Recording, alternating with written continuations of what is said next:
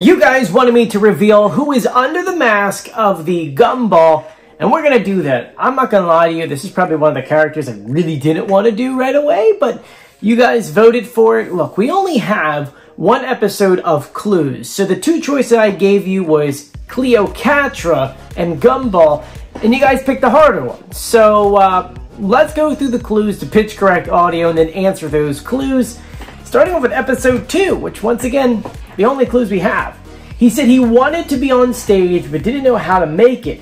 So he did anything and everything to get an audience. This included beatboxing on the street, performing at theme parks, and even got booed off the stage during a competition for winning, which is kind of interesting. He watched everyone else succeed, but refused to quit because, quote, no one was going to burst his bubble. We saw visual clues, a sign for the American South with a big heart on it, it was a big map, a drum set and a guitar, a giant black spider on a red and white mushroom, and a horse-drawn carriage inside of a bubble.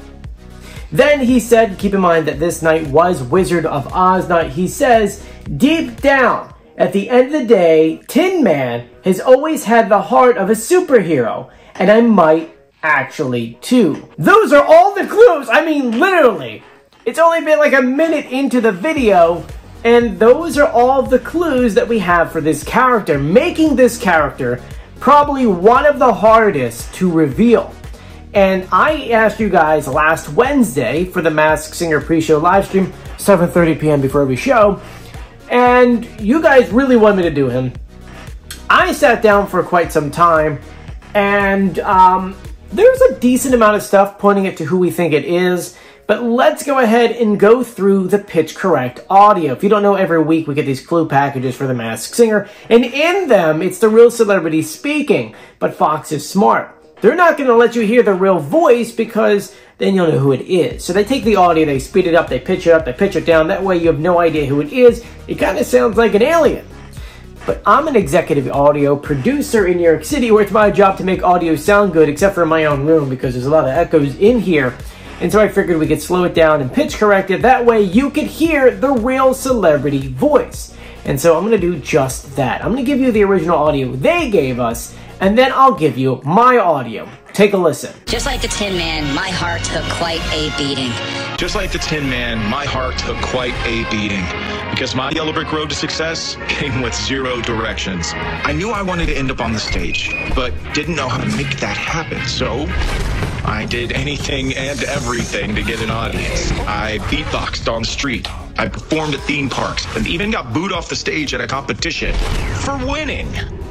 It felt like nothing seemed to stick. I watched everyone else around me succeed time and time again. But I refused to quit because no one was going to burst my bubble.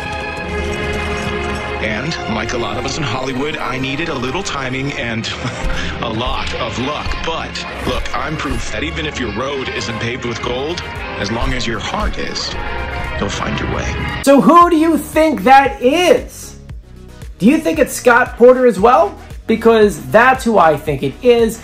And so let's go ahead and compare the pitch correct audio. First, we'll listen to the Gumball speak, then we'll compare Scott speaking, and then we'll try to find a decent amount singing clip of him, but there's not too many online. So here, take a listen. Just like the Tin Man, my heart took quite a beating. I wanted to do because I quit school to become a professional beatboxer. This is my heartbeat song and I'm gonna play it. Lord, I was born a rambling man. So yeah, I would say that sounds like him. It's a little bit off, but I think the clues definitely add up to be him. He talked about how he wanted to be on stage and was willing to do whatever it takes to get an audience. And then he was beatboxing, performing for theme parks. He got booed off stages. And to me, that is the bulk of the clues that kind of add up to this being him. He did a lot of different stuff. First, he was a beatboxer. He tried doing that.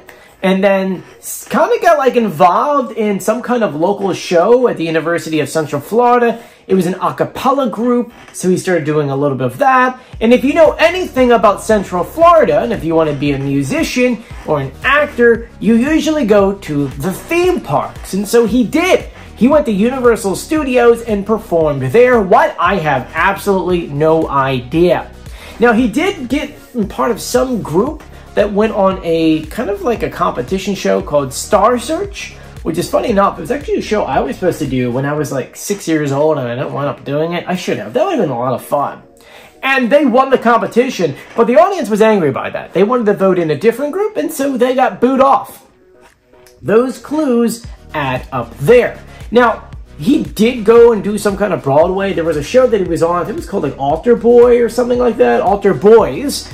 And he did do that. I'm surprised we don't have any clues for that in this package, because I feel like there would be like a dead giveaway. Then we saw the sign. Actually, it was a map of the American South with a big heart on it.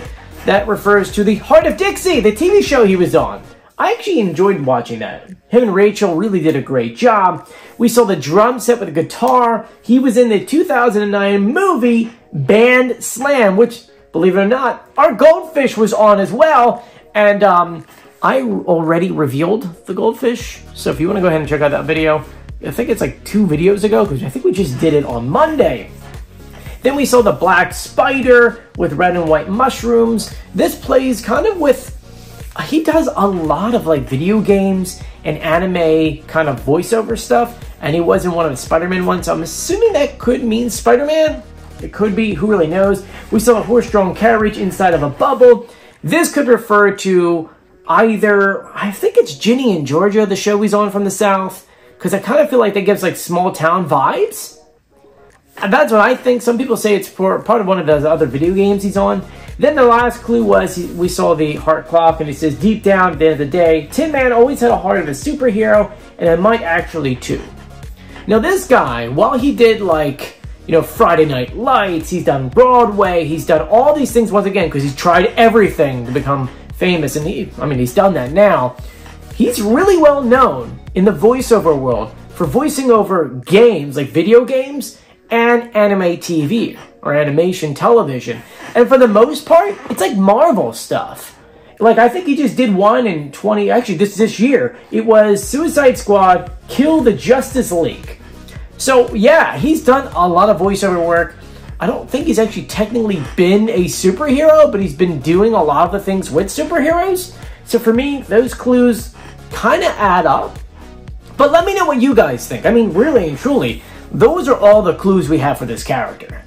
I know there really isn't much to kind of base our guess off of, but that's just kind of based off of this. The one thing I do want to add in here, when we're watching this episode upcoming on Wednesday, I want to see if they say anything about NSYNC, the boy band, even though this week coming up is girl band week, or girl group week. The reason why is because his band that did win Star Search, they went on to open for NSYNC. So, you know, are we going to get some kind of hints of past characters and maybe another boy band reference? If we do, that's only going to help our guess on who we think this is. And I think that we should get clues for Friday Night Lights. Like, I'm assuming we're going to get at least one football clue, am I right? To me, that's definitely going to point him in that direction. Maybe he's even going to mention something about, like, and I was on a show with the goldfish. You just never know. Anyway, let me know if you agree or disagree in the comment section below. And if you haven't done so yet, please subscribe, turn on notifications, and give this video a thumbs up. I'm Joey. I'll see you later. Bye.